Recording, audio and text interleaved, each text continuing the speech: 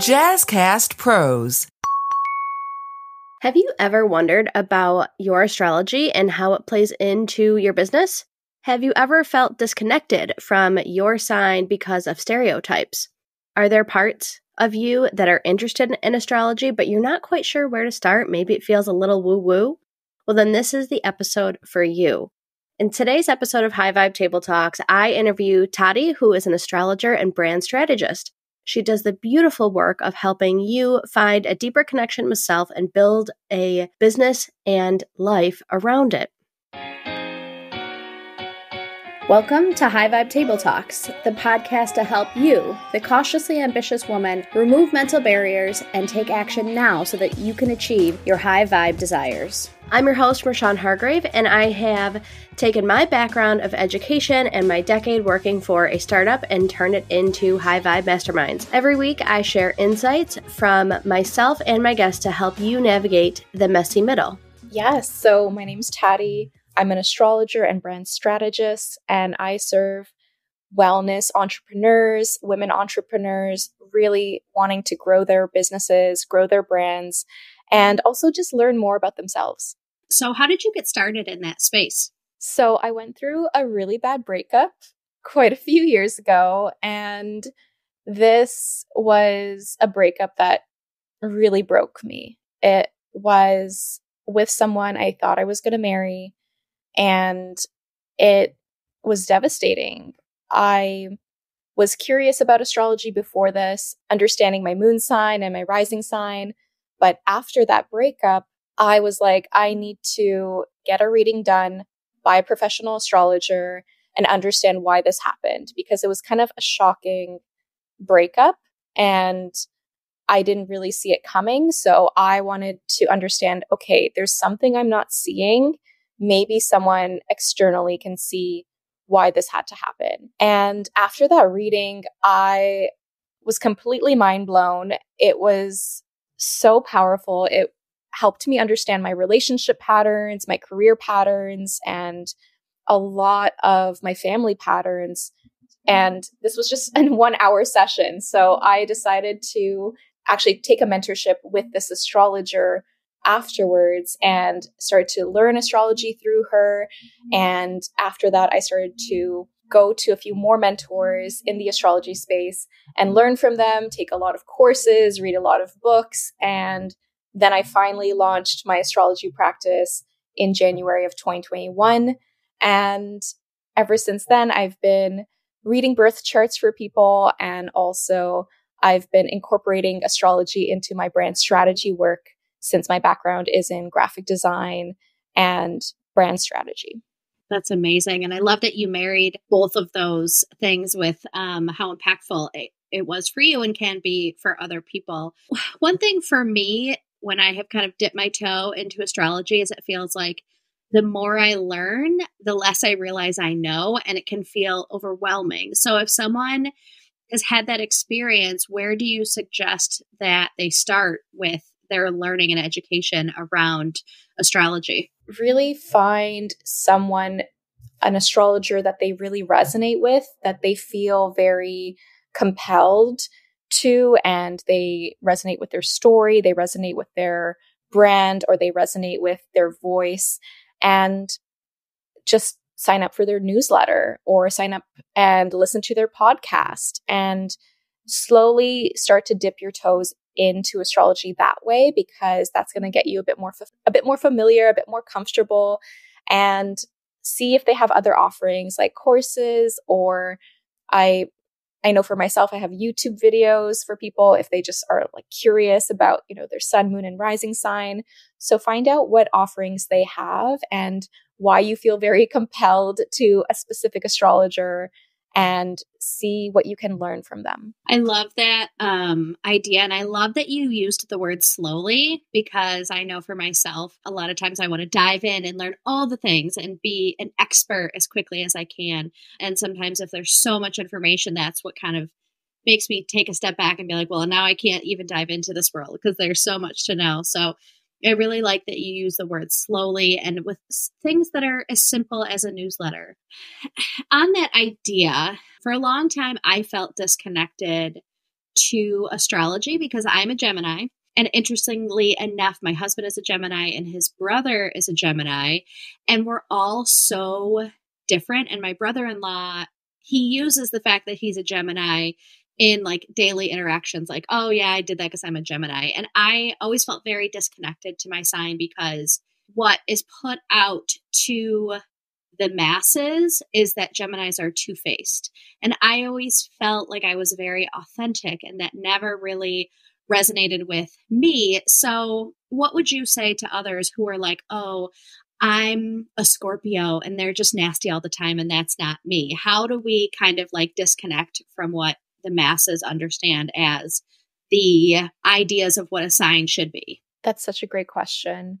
So we are more than just one sign, which I think is such a beautiful thing. And a lot of people don't know. So if you don't resonate with your sun sign, which for you, it would be Gemini, I would say to explore looking into your moon sign and your rising sign and understand that we have all the zodiac signs in our birth chart.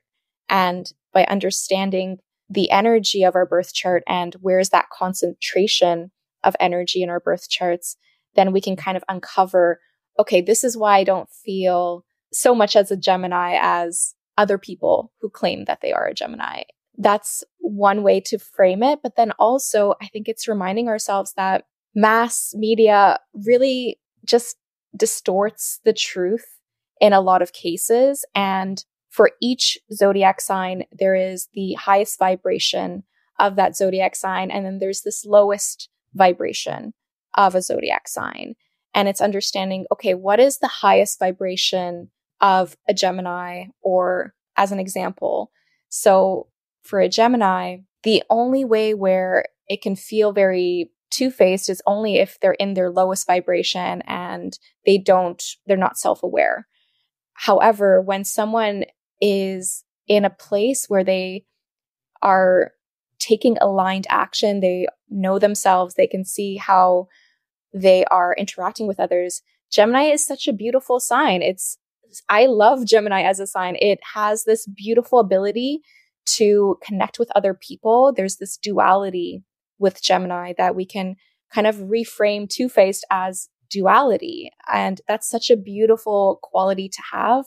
Geminis can connect with anyone and talk to anyone about anything. And that's such a great skill set. Geminis are very curious. They're very exciting to talk to. They have amazing stories and they're able to connect different ideas together. They are able to help others connect with other people. And I would see them as connectors in this way. They really need a sounding board and they can really grow through partnerships and relationships. And this is why it's so important to know the high vibrational energy of a sign, because those are all amazing qualities that everyone would love to have, right? So would you say that you have those qualities? Oh, yeah.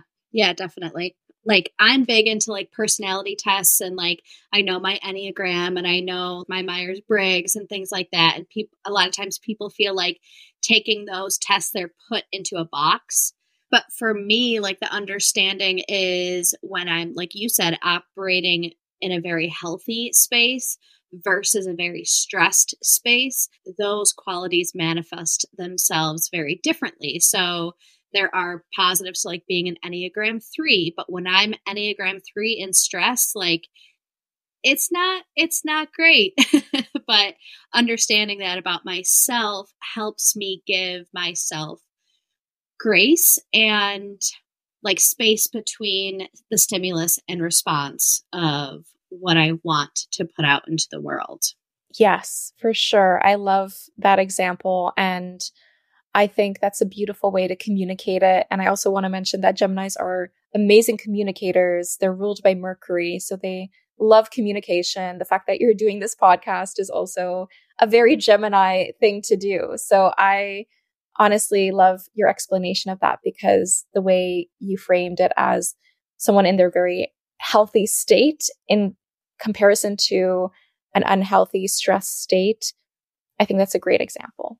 Like you said, the mass media, they are there to get our attention and keep us reading that article or on that social media or keep clicking on to the next thing. And so really understanding like their motives behind it of why, oh, Scorpios are X, Y, and Z and Aries are in the clouds and things like that is their reasoning behind it and kind of stepping back from it and getting curious about the deeper parts of it. Yes, exactly. And I think the beautiful thing with astrology is it's understanding that there's so much depth to it, and to understand that there is this way of approaching astrology that can be very interesting and very exciting. However, if you're stuck in like the surface level astrology of mass media and someone is kind of pointing out all like these negative traits, but they're not really stating anything positive, then you can kind of tell that that person is doing that for like a different motive. I do believe astrology can help us really understand some of our shadow sides and our shadow selves and help us uncover why we act a certain way in a very stressed situation, or why we have this emotional response in situations that can be super, super helpful for us to be aware of so that we can change that. And we can also show love to those parts of ourselves when we kind of act in a way that we don't necessarily love.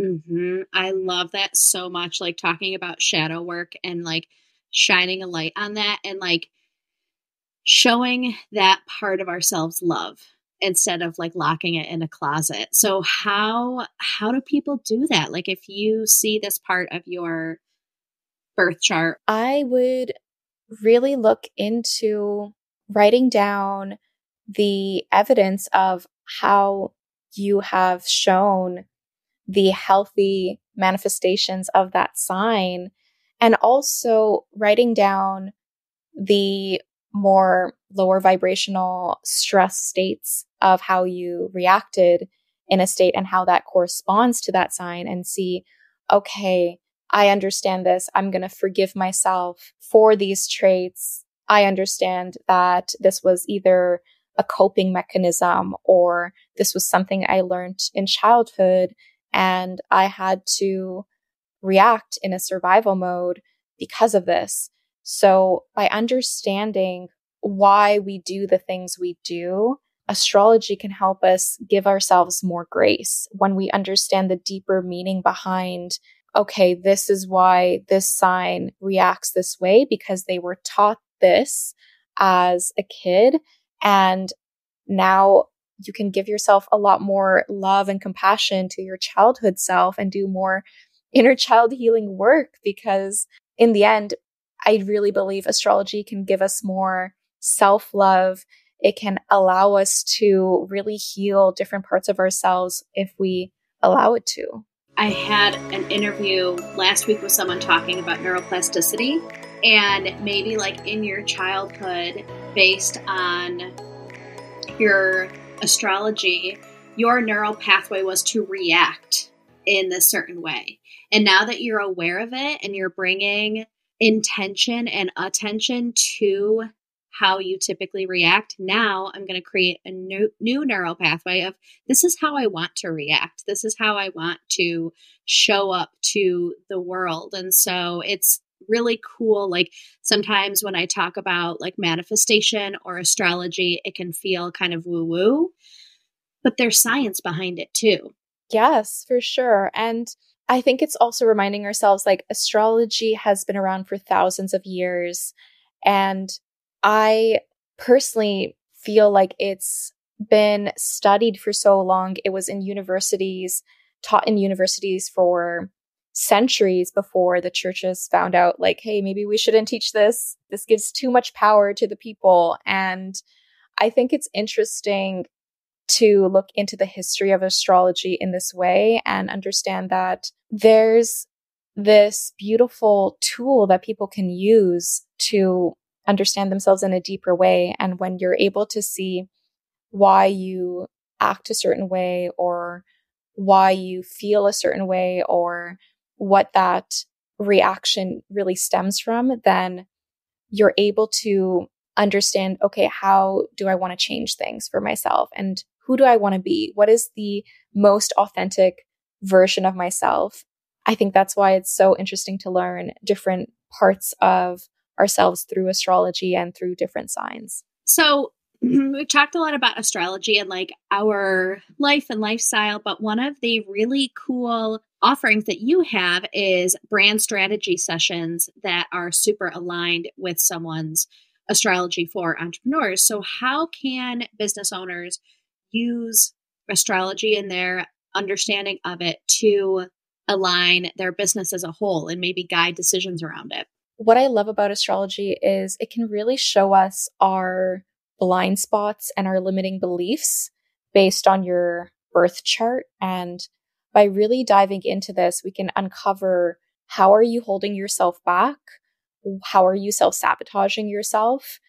What are the narratives and stories you're telling yourself about your business and your career? And by understanding astrology for yourself, you're able to understand, okay, how am I holding myself back in my business? And how can I grow my business in a more sustainable way, in a way that feels very authentic and personal to you? I've often seen people try to copy methods and strategies from other people that they admire, but they're like, okay, why isn't this working for me personally? This is what someone else told me to do, but it's not working for me. And the beautiful thing about astrology is it kind of shows you, okay, how can you best use your energy? What feels right for you specifically? And by understanding what works for you, then you can get a more tailored approach to your business and how to grow your business as well. Your business also has a birth chart as well. So by understanding your business's birth chart, you can kind of see, okay, how can my business thrive? How can I grow my business? What are the values of my business? And what does success look like for me personally? And not society's expectations of success, but what feels successful for me, myself, and I. So I love astrology as a tool for business because by understanding yourself better, you're more self-aware as to how you're holding yourself back in terms of your business and how you can really uncover those limiting beliefs so that you can work on those and really put yourself out there more and do the things you love in a more authentic, creative way. That's so good. And it's so good because, I have been like, I know a lot of entrepreneurs do this, is they align their identity with their business. So the fact that you're talking about how your business has its own birth chart, like if there's a failure in my business, that means I'm a failure. I'm bad. I'm wrong. But when you decouple that and say, I have a relationship with my business and it's its own entity, it has its own values, guide, and I have a relationship again, and I put a lot of energy into it, but it doesn't define me as a human being. I think that is really, really powerful for entrepreneurs. Yes, I love that reminder. I think it's so important because it's its own separate identity in itself. Your business is its own thing. And I think I personally have struggled with that as well, like not putting so much pressure on my business because I think it's this representation of who I am or my self-worth and self-value if it fails or if there's a failed launch or all these things. So I love that you talked about that because I really believe that by understanding it in terms of it being its own separate identity and self, then you can separate the two. Yeah. But if someone is listening and they're like, okay, you have convinced me, I want to dip my toe into understanding astrology, where would you suggest that they start? Sign up for someone's newsletter, like an astrologer's newsletter. You can listen to their podcasts, read some books on astrology. You can also attend events. There's new moon and full moon events that people host. I personally host new moon and full moon events every month, and it's a great way to get a little snippet of astrology and how to incorporate it into your daily life, which I love. Thank you so much. I could talk forever about this, but we are running up on our time, so I'd love to dive into the lightning round questions. Are you ready? Yes. Awesome. What is a must-read book? I'm going to share my mentor's book. So this is Your Destiny by Eliza Kelly. Honestly, such a great way to dip your toes into astrology. And you recommended that to me a while ago, and I am reading it, and it's so good, and it breaks it down into bite-sized pieces that are really digestible. So I second your recommendation. What does creativity mean to you? Oh, an emotional, spiritual response to something within yourself and how to put that out into the universe. Yes. And I love that you didn't define it as anything specifically. It's like however you want that to go into the world, that is creative. That's really cool. What is the best piece of advice you've ever received? My professor once told me, life's a game, learn how to play. That stuck with me for years. I still think about that to this day. So I'm going to share life's a game, learn how to play. What is something that's on your bucket list? I'd love to travel to Japan or Portugal or Hawaii. Oh, that's so interesting. It's like they're all such different places and spaces. Yes, they look beautiful. Very I'm like, cool. Oh my goodness. What is the coolest shit that you've done in the last year or are currently working on? I just completed my second course on finding your fulfillment, embracing the nodes of fate. And this course was very transformational for me just to go through and create, because I love helping people understand their life patterns and how your astrology can show you where you're heading this lifetime, your purpose, and what you're trying to learn. Whereas your south node is your comfort zone. It's something you can get trapped in. And a lot of people operate in their south node energy of recurring patterns and repeating patterns of past lives. So with understanding your north and south node, you can really embrace more of your destiny. You can embrace more of your purpose this lifetime and just find more fulfillment and flow. So I've been super happy to complete that course because it was honestly such a fun course to work on. That is so cool. Oh my gosh. And we didn't even get into that around like fate and manifest destiny and like all of that, but that's so good. We'll definitely put a link to all of that stuff in the show notes, but where can people find you? You can find me on my podcast, which is Moonsign Insight on Substack. You can also find my newsletter there. It's attached to my Substack, so you can check that out through Moonsign Insight as well. And I also have a YouTube channel for Moonsign Insight as well. And you can find me on Instagram and TikTok under my name, Tati Petkovic. And hopefully you can leave the exact spelling because sometimes there's impersonators that we have to be careful of. Talking about impersonators, I was thinking about this when you were talking and then I never like connected the dots after. But I think when you were talking about how people can feel like, oh, they did this and I did the exact same thing and it didn't work for me. Like that's such a good example of like, even if you think that a market is saturated, knowing no one is doing it the exact way that you would do it.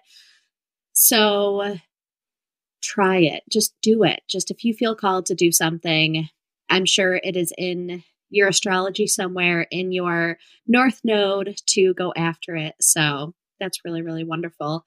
Thank you so much for this conversation. This was so fun. Yeah, thank you so much. Thank you for having me on. I loved your questions. Thank you so much for this. Definitely check her out on Instagram. She always has really engaging content there. The link to our podcast will also be in the show notes. And I would love to hear what your sign is. Do you feel connected to it? Do you feel like you have a place to start with it? Let me know. If you like this podcast, High Vibe Table Talks, don't forget to subscribe. We will see you next week. And remember that big dreams and small steps will transform your life.